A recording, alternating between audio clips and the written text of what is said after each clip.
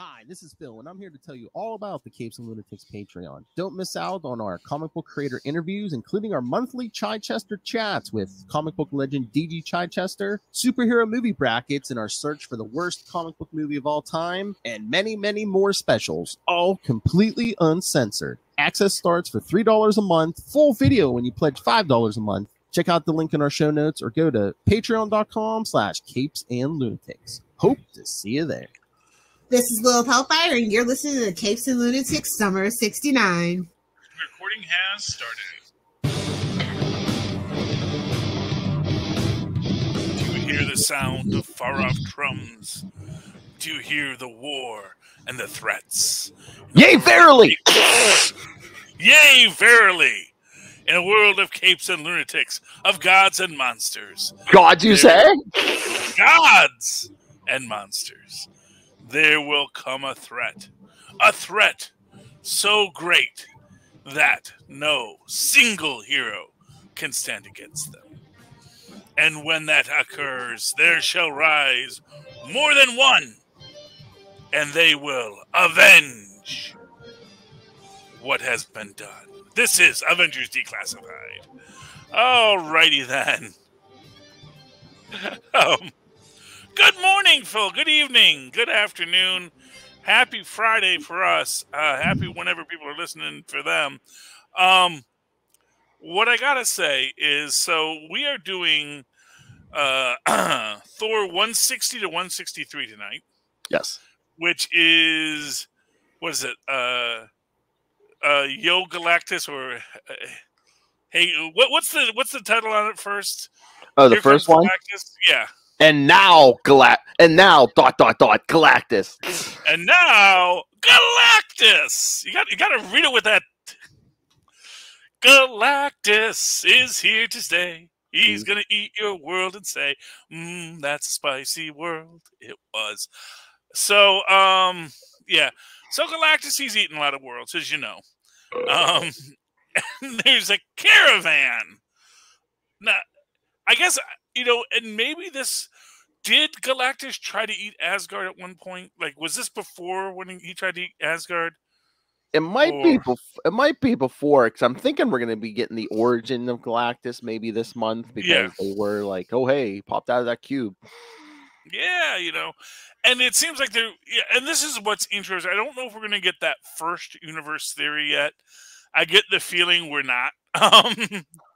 Because I think this is one of these worlds where we have, since the 1960s, built a very complex and intricate lore around characters like Galactus.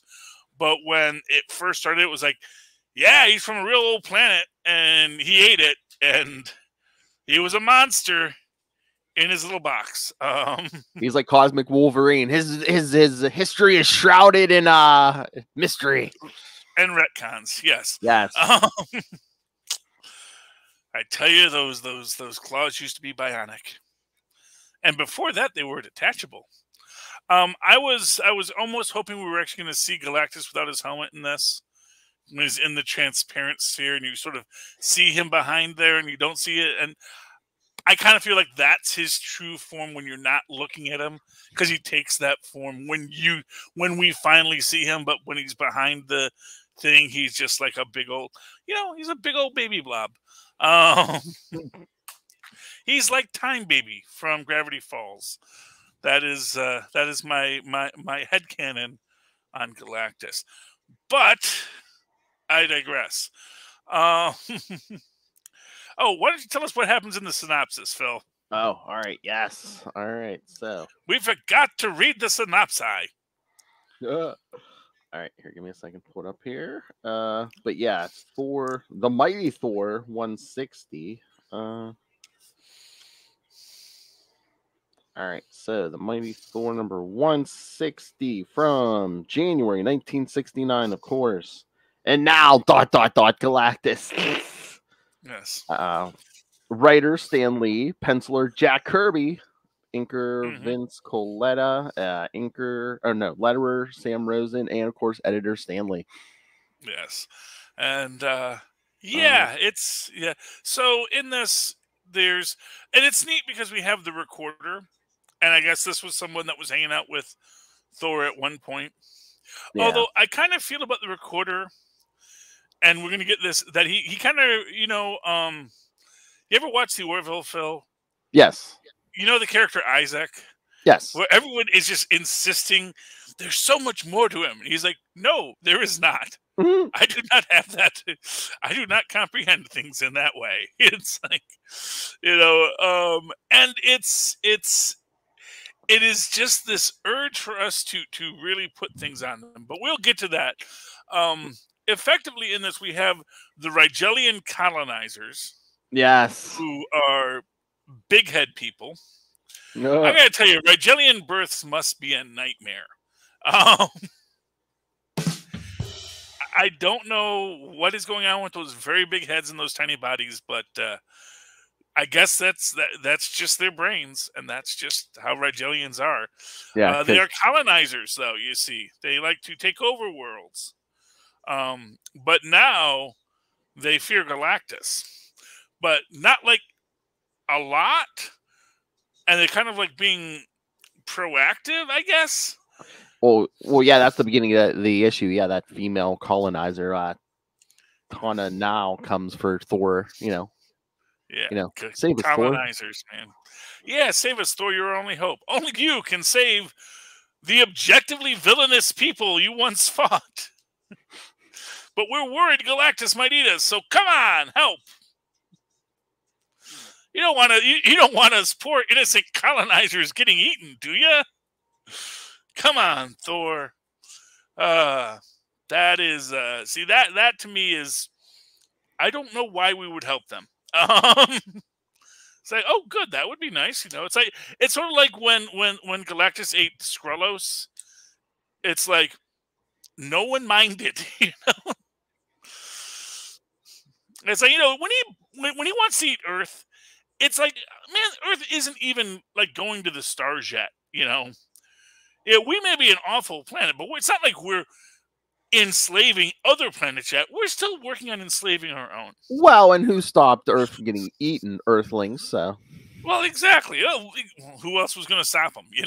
Exactly. But that's the thing, and actually, that's really what probably scares most other people in the cosmos. It's like, wait, they fought Galactus and won? Oh, that's not good, because everyone else just gets eaten.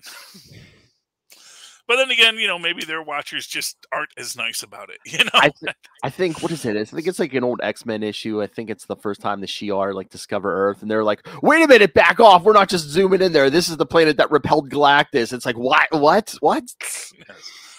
Yeah, well, we got mutants and humans. We're really racking it up.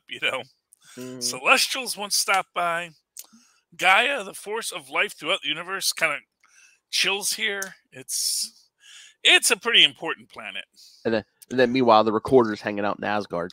Yeah, the recorder. And I like the recorder because, again, like I say, he is not pretending to be anything other than a robot. He just writes it down. Well, again, I mean, if you have no emotions and limited free will, it's like, what are you gonna be? Well, yeah, and honestly, I don't think he's doing anything wrong. He's just he's like, no, this is my job. I was built to. He's like the observe Watchers. Things and record things. So that's what I do. And but everyone's all like, "Oh, you're so noble because you're, I don't know, not an awful person." It's interesting because we actually see that same Rigelian recorder, not this one because the other one was a female, in the Old Man Star-Lord radio play on Stitcher. So I thought it was a very nice thing how they came back together at the end. But at the same time, they really are both just, no, we really have no emotions. We really have no free will. We just follow the story and send it back to the Rigelians. That's literally all we do. And the recorder's going to go observe the battle, and Sif's like, "Let me join Thor." And Odin's like, "No, woman." Yeah, and I guess that's when she winds up down on Earth with the whole thing in the fourth book we read, because it's weird. You really feel like there's a lot of story here. Like this is a soap opera, and you know you're not going to get all the middle pieces. Like, Yes. and part of me feels like there must have been a companion book at the time. Like, was Journey into Mystery still going on? That's where you get Sith side adventure, or they just didn't write a Sith side adventure. They just. I don't think they wrote a Sith side adventure. I think they just ran out of pages. You know, Stan ran out of pages. Yeah, well, you know, but I mean, it's like there's not even a real. It is like I said, it is a less told story than the Hulks we read. Which, and this is over on our main Capes and Lunatics feed. We're reading the Hulk 69 because Hulk likes to smash, and Thor likes to drop the hammer. But we get Ego the Living Planet in our second book, I believe. Or is it still in the first book? When do we get the revelation of Ego the Living Planet? Oh no, he shows up in the first. He shows up in the first one. Kind of like that. And they gave you that like black and white page. Yes, that's right. Yes, and then we get, but then his story kind of takes place mostly in the second book, because that's where Ego has to fight Galactus. And they're mostly just like, well, I'm a whole planet, and I don't want to be eaten. And Galactus is like, well, I'm Galactus, and I want to eat you. But what's weird is like there's not even any kind of depth to this conversation. There's not like I must devour you because as a single living being, perhaps you can finally sate my hunger. In fact, it doesn't even look like Galactus is that interested in like finding a cure at this point. He's just like, no, I'm just gonna. Oh, no. You know, I think he's just binge eating. I'm hungry. Why wouldn't I not eat? I'm hungry. You know, but I think he's going through some emotional stuff. So I think this is something, you know, later writers will explore. Like, you know, emotional eating. Yeah, after he lost, you know, Norrin, he's like, I miss Norrin. You know, I don't got Norrin anymore. I'm gonna eat these planets. You know? I just never know in this era if Stan's just like writing him like a shark. It's like, yeah, I'm hungry. Why wouldn't I eat? Yeah, well, I kind of feel that is sort of where he's at with it. No, I'm not saying that Stan Lee is writing that depth of emotion. I'm just saying there's a lot of emotion to be plumbed here for later authors. Like, because that's the thing about Galactus. He goes on these eating binges. And maybe it's one of these things where he is just like, you know, just like a predator where he eats and eats and eats and then he's just like chill for like a few decades, you know. He eats and then he's stuffed, he's done at the buffet, and he just sleeps. He sleeps for a while. He sleeps it off. And you know, wasn't it Reed Richards who's like, oh yeah, no, I had to save Galactus. He's a fundamental force of the universe. So he eats a couple billion Skrulls. So what? You know what? Someone's gotta. And you know, it is just that idea that, you know, you have a creature that is eating planets. Probably it does. There's probably a purpose for it, you know. Yeah. What that is, we can't know. Although I guess now, you know, in the MCU, it's it's to prevent more Celestials showing up, because Celestials actually really are bad for the ecosystem. Celestials are like cosmic human beings where they just wreck everything. Yeah. And like the only thing that is a natural defense against Celestials is a Galactus. So that's a popular fan theory right now in the MCU. You know, and again, the Wanderers are weird because we say they are the first beings whose planet was eaten by Galactus, right? But does that mean that when we get to the third book and we're looking at the people that are going to attack Galactus's cube, that was the Wanderers? Like, maybe we shouldn't feel so bad for these people either.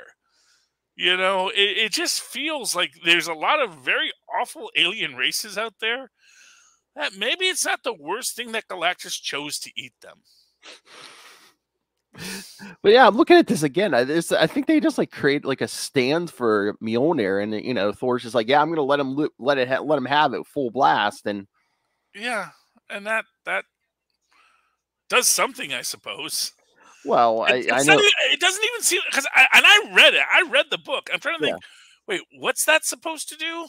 It's well, I don't know. He said something about agony, and it drains his strength. So maybe it's just making him weaker. Galactus? Yeah, Galactus. Yeah. Okay. Oh, I didn't even see Galactus say he was in pain from it. I don't know. Maybe I missed a panel. Maybe one of my pages. It's like one panel. Yeah. Yeah.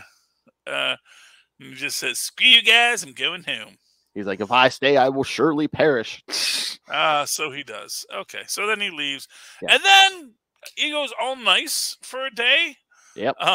Does the whole Kurt Russell thing? Becomes I'm Kurt Russell. Why don't y'all just live on me, and we can be happy? And then later, I guess he eats all of those people. He's sneaky about it, unlike Galactus. Yeah, it's like, nah, I just wind up eating everyone who comes to my planet because, I'm a living planet. What else am I going to do? Yeah, so that's interesting how they end it. Like I said, later they're going to have to state, yeah, he wound up eating all those people because they wanted the Ego Living Planet back as a bad guy. Now, is this Ego the Living Planet's first appearance? Here, let's look this up here. I mean, if not, it's got to be an early one, but let me look this up. Yeah. The Living Planet. And then, like, that third one is so weird because it's just like Thor's not even flying with his hammer in the beginning. Ego's just like through, like, repelled him in the recorder where they have to go. Oh yeah, well he could do that. He's done that before, where he just like opens up that wormhole kind of thing.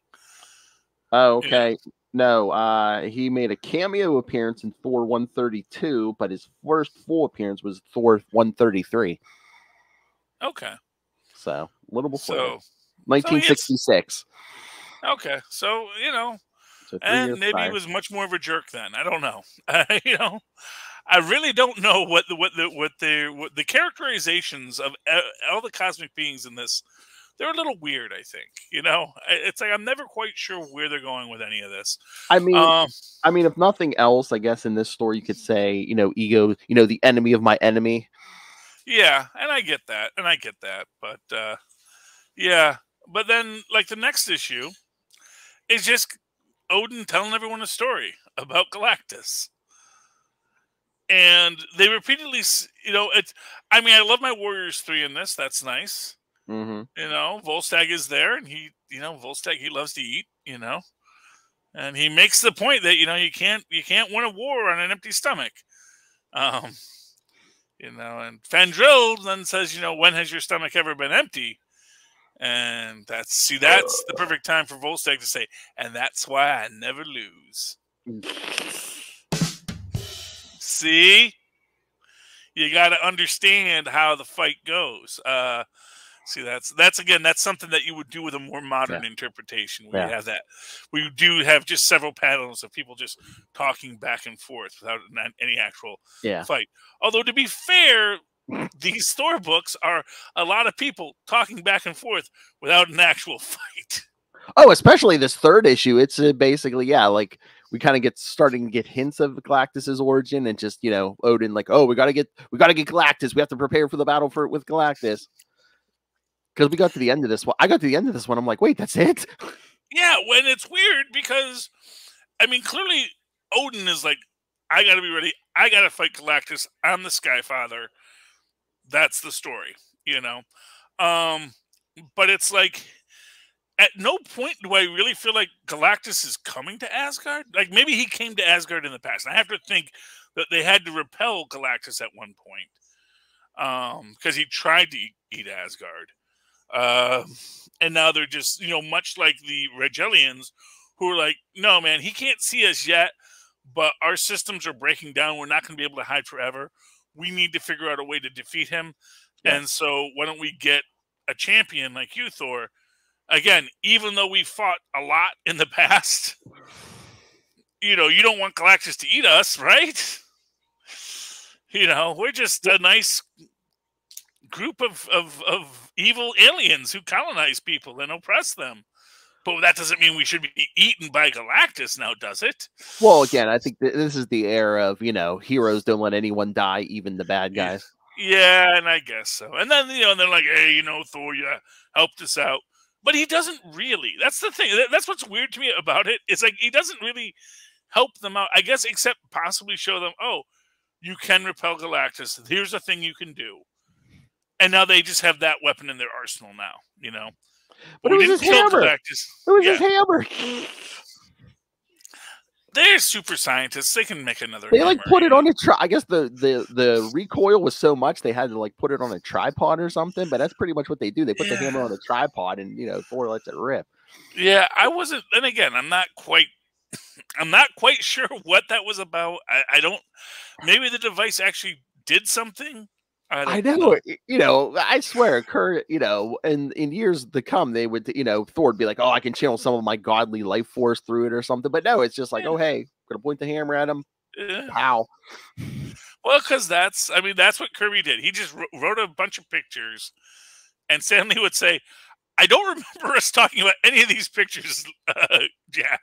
It sure looks pretty, Jack. It looks pretty, but now I got to write a story about it. Excelsior. Anyway, so we get the origin of Galactus. Galactus, super baby. Well, we first start getting hints, just him popping out of that cube. But yeah, well, no, they say, and clearly they recognize it's an incupod. Yeah.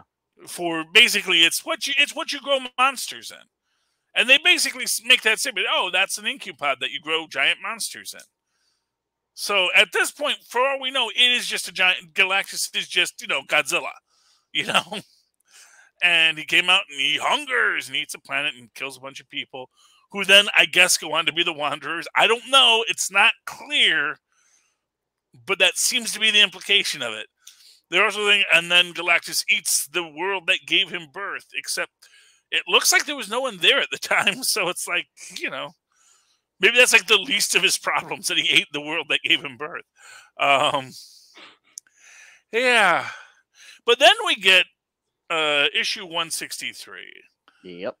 And this is weird because, again, did we know that Lady Sif was on Earth? Was Lady Sif sent to Earth to investigate something? I'm trying to remember. Because again, I don't think I read anything quite that said that. I don't remember anything that says, I must go to Earth and see Lady Sif. I do want to say I love the fact that Thor and Sif really are a couple in this. Yes, that is nice that they have that. I mean, they make her a bit too much of a damsel in distress. But aside from that, I think it works very nicely. I just, maybe I would have liked to have seen, maybe them a little more aggressive in that. But we basically get this big spiraling spiral of something. Energy or something. Energy, yeah. Infernal mystical energies from the Lord Pluto. Don't you say he's not a planet. Yes, and again, as the Lord of the Underworld, he's like, all about the demons and the badness, very much not like Greek mythology. But then again, people will say that Thor isn't that close to actual Norse mythology. But I actually think it's closer than the depiction of Pluto we get here. But what are you going to do here? Thor winds up going into it. Yep. And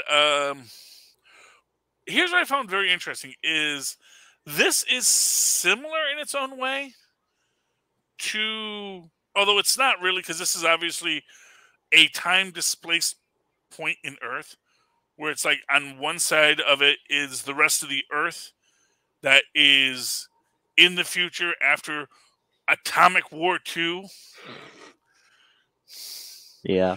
Which is just great. That there was the Atomic War, and then there was Atomic War 2, and then we presume something else happened that they just never got to write about in the history books. It's like by the time you get to Atomic War 3, there's nothing left to write about. So, we have the mutates there, and very very well placed signs for visiting tourists to understand what a mutate is, about how there were humans and then they became semi-mutates and then full mutates. Yes, I love that handy poster that explains it to you. Yeah, it's very convenient. And you know, as it turns out, you know, Pluto has gone to the future, you know, which is one of these things you gotta love. Just how impressive Kang is supposed to be. And yet these gods, they just go to the future all the time. What the heck, like, you know? Again, it's how many possible futures. Come on. Like I said, but he found the one that has the mutates, gets his mutate army. He's going to bring them back to, I guess, attack Earth. I guess that's the plan. But, you know, and again, clearly, you know, the mutates are no threat for Thor. Yeah. Which, of course, is always the basic problem in these kind of situations. Because if you're not a threat to Thor, what are you going to do when you have to face the rest of the Avengers on the other side? Not to mention everybody else. And, like, humans in the future may have been less warlike. There's a bunch of army men out there that are, like, very, very warlike. Just waiting for you to come across. Got their mortar shells and their machine guns. They are ready to shoot you. Yeah, but Pluto's doing stuff, because I think he even says, you know, he's conjuring weapons for these mutants and stuff. Yeah, and that's fine, I guess. I just, you know, I would think that Pluto should have had a better plan. But what it does remind me of is the Fantastic Four story, where the big black dome shows up over Central City, and it's like the time passes so much faster within the dome. Yeah, and then when you go inside it, they're all worship the Fantastic Four and all that. One of my favorite Fantastic Four stories, that's a John Byrne one. Oh, yeah. Classic. And again, you have the idea that, you know, one of the characters goes near it, and then they get sucked into it and are held prisoner, and then everyone else has to go in to try and solve it. So, you know, it's you know, I always like when you can see those parallels in storytelling. But yeah, as it turns out, Pluto's like, you know, dude, I command the entire underworld. You know, I won't say I'm may not be a Skyfather, but I'm like the equal power level to a Skyfather, because I rule all of the realm of the dead. So yeah, you little godling are no threat to me. Like Odin might smack me back, but Thor, you are not going to be doing it. And that's kind of where we leave it, I think. I don't think we get Thor breaking out of that, do we? He's like, no, him and Sif get like knocked out, but yeah, this will be Thor-tinued. Yes, but that final panel, who's in that cocoon? Oh goodness, is that Adam Warlock before he becomes Adam Warlock? Is that him? Yes, I just did some quick homework. Yes, this is that. We're about to get his second appearance after his first appearance in Fantastic Four 66 and 67. So is he still him here, or is he going to be Adam Warlock after this? I don't know. We'll have to find out. Because I know or maybe that's her. Is that her? No, I think no. I looked it up. And then there was her. It's him. It's him. Whatever name he's going by, it's him. Yes. Well, I'm looking forward to seeing that in 2 weeks, because next week we're talking Thor: Love and Thunder. That's right. Special guest Lilith Hellfire. Yay! And in the meantime, we got some other Avengers books to talk. Heck yeah! Speaking about Avengers in the future, did you read Avengers 2099, Spider-Man 2099 Exodus? Yep. Yes, sir. Yes, I really liked this book. Oh yeah. I especially like the fact that Moon Knight's a zombie now. And it's like, no, man, you killed like that person, but guess what? That just means like I get to be all Khonshu all the time and just hop right in and kill you all. That's just awesome and fun. And then I guess he resurrects the future Avengers because they were killed by the Masters of Evil. Well, were they the descendants of them? That's the thing. I don't know, because it seems like he's resurrected, but it seems to me like, you know, it's a different Hulk. Well, no, it's the same Hulk, but I don't know. But again, he's a Hulk, because even he mentions to Radioactive Man I thought you were like a gamma ghost or something, but you're like actually, you're real. That popping sound you hear is quite real. So I appreciate that, but I kind of got the impression in this. I mean, maybe he's resurrecting them, but it seemed like they had killed other people. Like they had killed the Captain Marvel's father. They had killed Wave's people. They had, corrupted Arrow's students, and and we have Roberta Mendez, the Captain America, who now has her own trigger warnings. So she's awesome, and I just love, the Masters of Evil show up to take, because they have, I guess it's the Celestial Garden that they have here, just producing all this magical stuff, and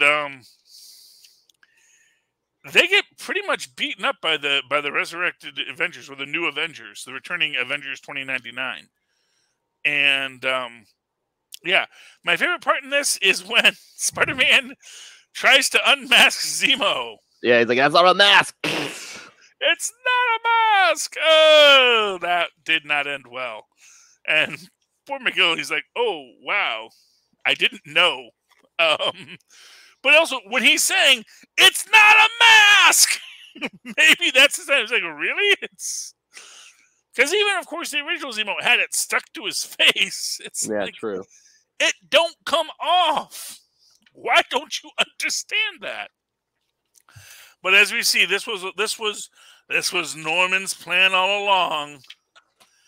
That he knew he had to get the Masters of Evil out of the way, so he stopped paying them their debts, so they would come back to do it, and he knew the Avengers would rise to defeat him.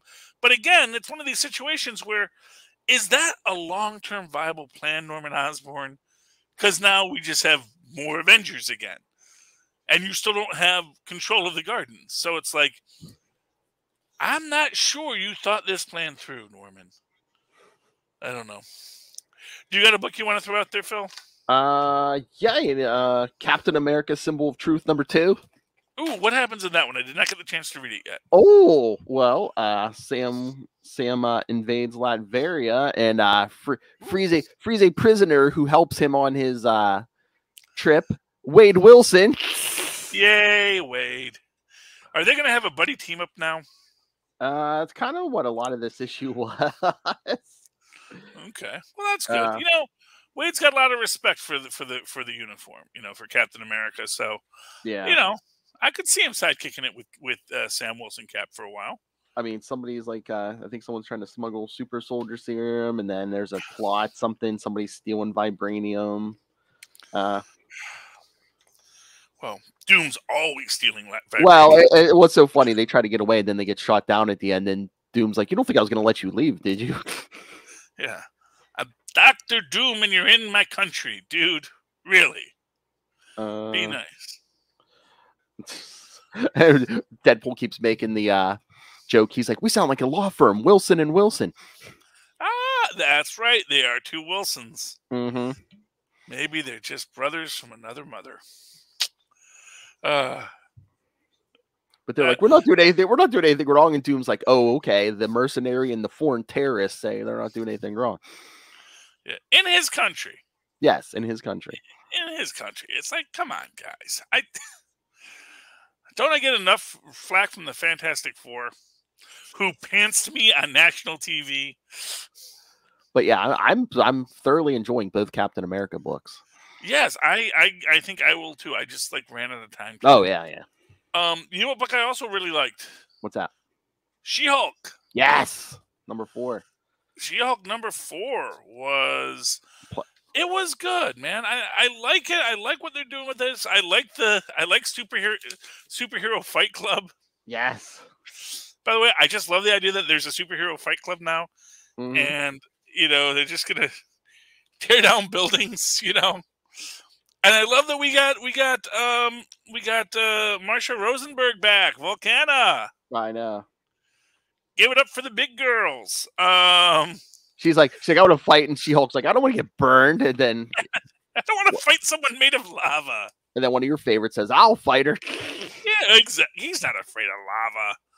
So there we go. Now they can fight too. So we got Thing versus Marsha, and She-Hulk versus Titania, and they get to have a lot of fun. I also like the fact that basically the Thing thinks it's a real fight, and he comes in, and then that distracts Jen to get punched in the face. But they talk it through, and then of course everyone's in the law office, and we do get a reference here that Mallory Book does not want to be practicing superhuman law. Yes. And I think that's an important note that we're supposed to take, because we notice that Mallory Book has a big scar on her face now. And maybe we should be asking, why doesn't she want to be practicing superhuman law anymore? Any thoughts, Phil?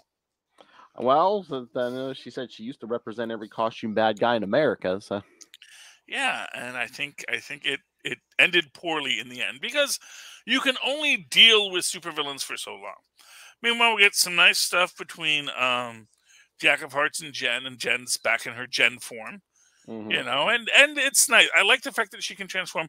I like the fact that Reed Richards just always has a radioactive sensor with him at all times, and a spare. I like that. And but then he also makes the point. He's like, well, when your life's been changed by massive amounts of radiation, it's just prudent to always carry a radiation meter with you. It's like, I'm surprised you don't.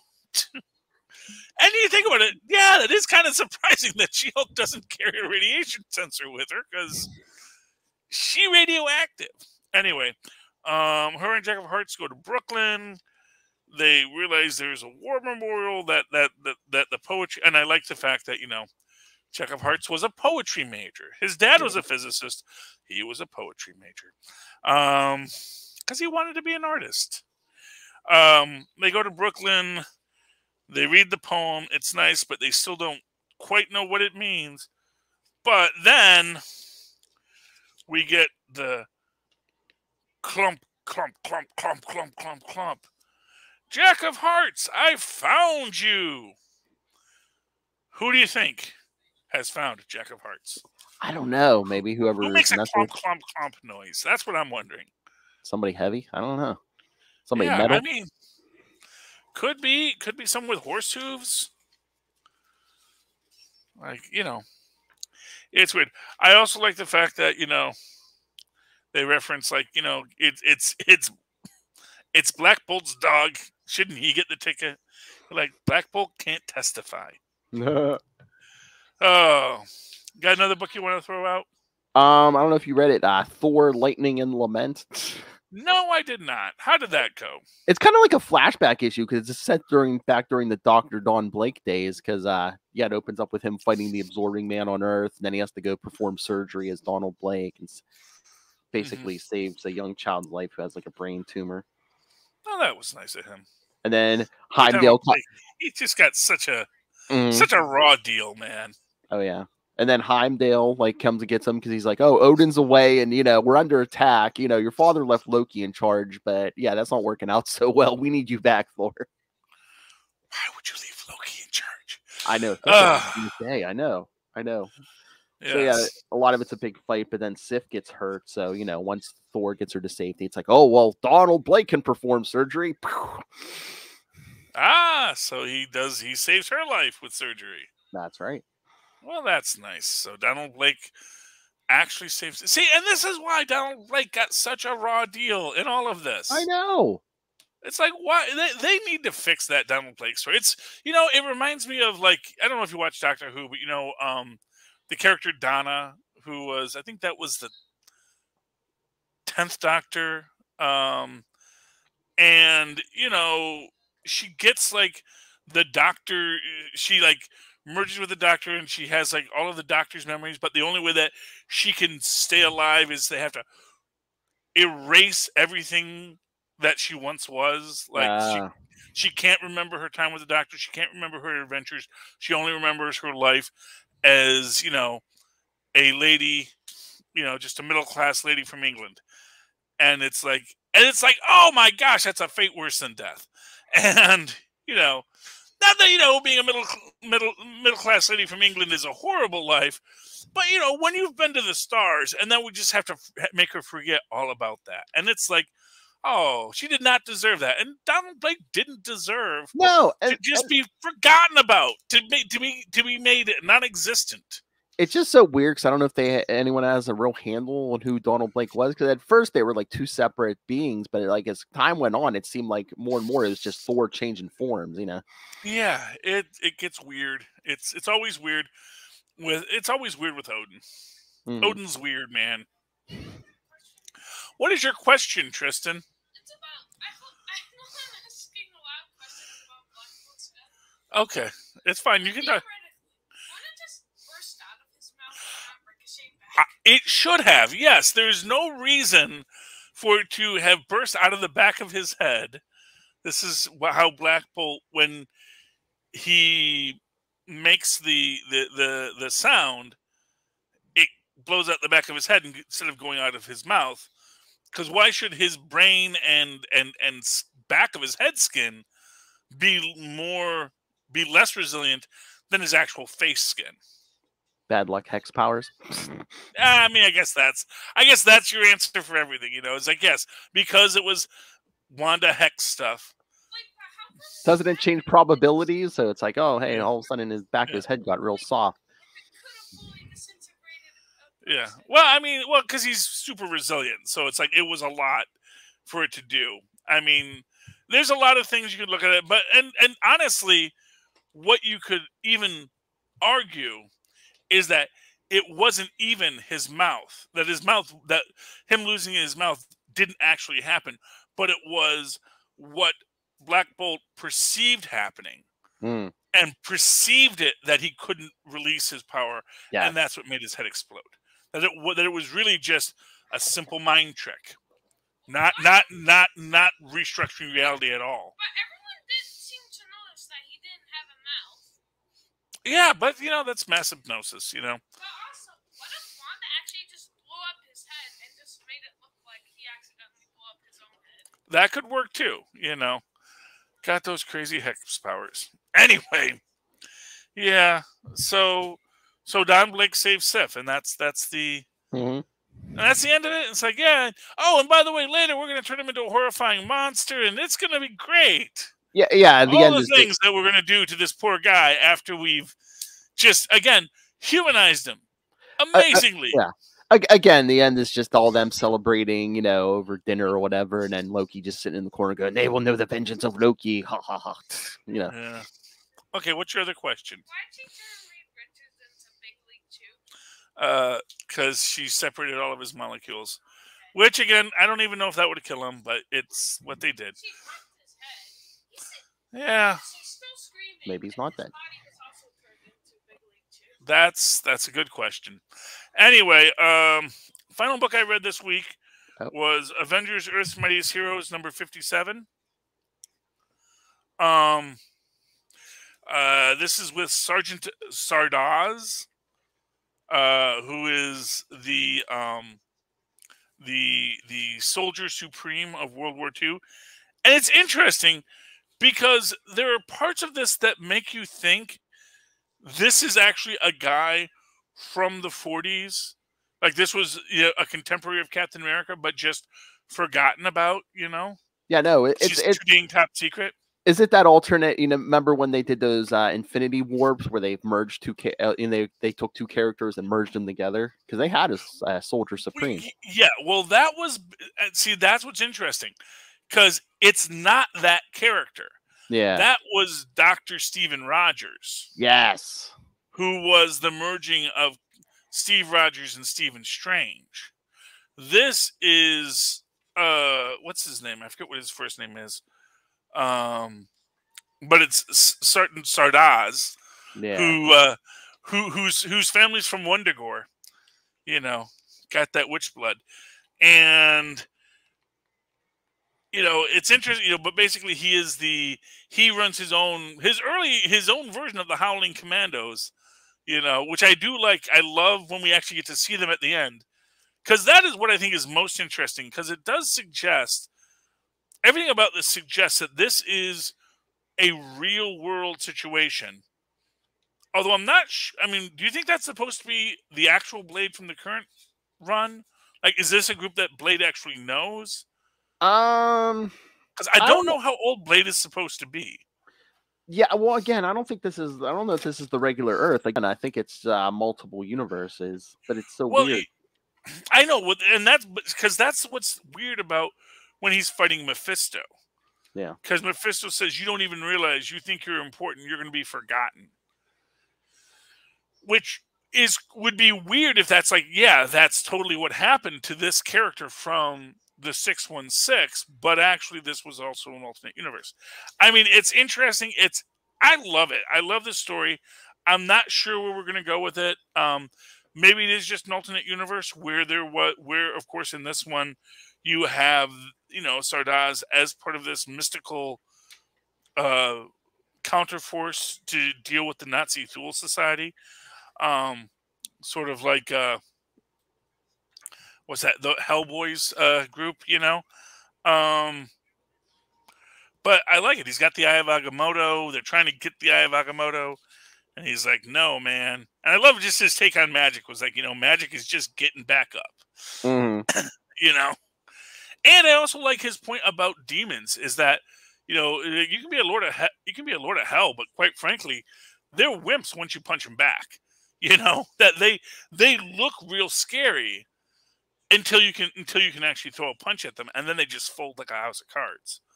Because really, that's the thing about demons. They don't really have amazing colossal powers. They just make you think they do. And they have a few parlor tricks, just like Dr. Doom. Petty dabbler. Oh, by the way, my big prediction is Howard Stern is playing Monaco, the Prince of Magic, in whatever project they're doing with Dr. Doom. And he's just going to be ripping on Doom the whole time, calling him a dropout and, petty dabbler, not even a real doctor, I hope he's not Dr. Doom. No, he wouldn't be Dr. Doom. No. He said he's doing that Dr. Doom project and, dealing with Marvel. It's like they're giving again. It sounds like they have cast him in a relatively small role, but that, he still has to show up for. Yeah. And, they're going to fly him out there. They're going to do this thing with him and all this kind of stuff. And like I said, I think he would be a perfect Monaco Prince of Magic, Mm-hmm.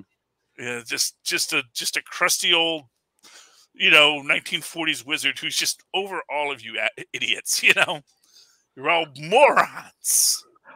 Hey, so you didn't read Iron Man Hellcat Annual number 1? No, I did not get the chance to. It's because the 2 books I wanted to read, and I didn't get the chance to read them. But I read all the others. So because most of the story is a Hellcat story. I mean, Iron Man's in it a little bit, but it's mostly a Hellcat story. Oh, I can't wait to read it because I love my Patsy Walker. Tell me, what does Patsy do? Well, she inherits this house from her mother, and she's just like, wait, her and her friend are like, I thought this house burned down. So they're spending the night, and there's this like creepy talking stuffed animal, but eventually, she calls Tony for help because the house looks haunted, but then Patsy is taken to hell, where she Blackheart tries to recruit her for his army because he's like, your mother promised us you long ago, but they took her mother instead, and then she's like, he's like, over time you'd be very powerful in my army, but Tony tries to help, but of course he's no help down there. No, it's not really his dimension. No, but no, like I think like Patsy breaks them free, and then at the end we see it's like, oh well, guess who the spirit was in the creepy talking stuffed animal? Son of Satan. Yep. He still loves her. It's like he's like, he's a bad husband, but he's a good ex. I guess that's what you can say about the Son of Satan. It's like, not someone you want to be married to, not even really that good of a guy, but you know what? He actually cares about who he cares about. And don't mess with the people he cares about. So write in, Charlie Esser, because at the end it says you want to see more, Hellcat stories, write in. I will do that. That's Marvel at Hero or Heroes at Marvel. I mean, if it's like this issue, I'm here for it. Yeah, man. I mean, I love. Oh man, Patsy Walker Hellcat has been just such a great character ever since they brought her back from hell the last time. Oh yeah. And it just everything since then has been pretty good. Even when they were like saying she was a bit of a drunk and a train wreck and all that kind of stuff. Yeah. But they were trying to make her more in line with, well, like I said, when they made Jessica Jones the Avengers mom, they kind of had to put that. We needed that Jessica Jones vibe, that Jessica Jones train wreck character in her, and hey, it's Patsy. So I love that. So anyway, Philip, shoot, I lost my thing. You know what, Philip? Why don't you just take us out? All right, kids. So next week we'll be reviewing Thor: Love and Thunder. So send your thoughts or send us thoughts on any Thor 1969 issue or any of the upcoming Avengers comics. Email us CapesandLunatics@gmail.com or call the voicemail 614-382-2737. That's 614-38-CAPES. And remember, you can follow Avengers Declassified on Facebook, on Twitter. Find links to all the various social medias for all the shows we do. Again, subscribe to the YouTube channel. Everything we do gets a video there. So smash that subscribe button so you never miss a moment. Smash it. Including Summer of 69. And of course, the Patreon, again, $3 to $5 gets you access to early access to creator interviews, including Mr. DG Chichester every month. I got the good mic out for you guys. And superhero movie brackets. That's right. If you subscribe now, you will get right now Superman 3 versus Superman 4, hotly contested by Charlie Esser himself and Lil Hellfire. And of course, there's always the merchandise. Ooh. So yes. Fine aluminium. So find everything at Linktree, linktr.ee/CapesandLunatics. Okay. And by the way, since we will be reviewing Love and Thunder, we're going to record that on a Sunday. Yes. If you see Love and Thunder, call that number. Yes. And leave us your thoughts. Leave us your reviews. Yes. We may play them on air. Yes. All right. Sunday of that weekend. Yes. So before, if you can get them in before then, get them in. And anyway, if you'd like to write to me in that old-fashioned email way, the way our mothers and fathers wanted to do so, at superconnectivityblog@gmail.com. That's superconnectivity, all one word, @gmail.com. And of course, follow me on the Twitter as I live tweet things when I feel like it, @Charlie Esser. That's CharlieEssesser. Look for the 2 E's in the middle. For quality. Bing! Thank you, Maz. All right, dear friends and dear hearts, you've come to the end of another episode of Avengers Declassified. This podcast will self-destruct in 10 seconds. Ooh, next week we get to talk about Thor versus Batman. What? Christian Bale. Christian Bale, yes. He says he'll come back if, what's his name, wants to do another Batman film. Oh, Christopher Nolan. Yeah, he said, if Christopher Nolan calls me, so I'm there. He had fun. I'd like to see Christopher Nolan's Batman versus Superman, quite frankly. Oh, nice. Or But now maybe they just all go out for tea. We need a Superman, though. Just get one off the pile. Yay, verily. Join us next week. Forsooth.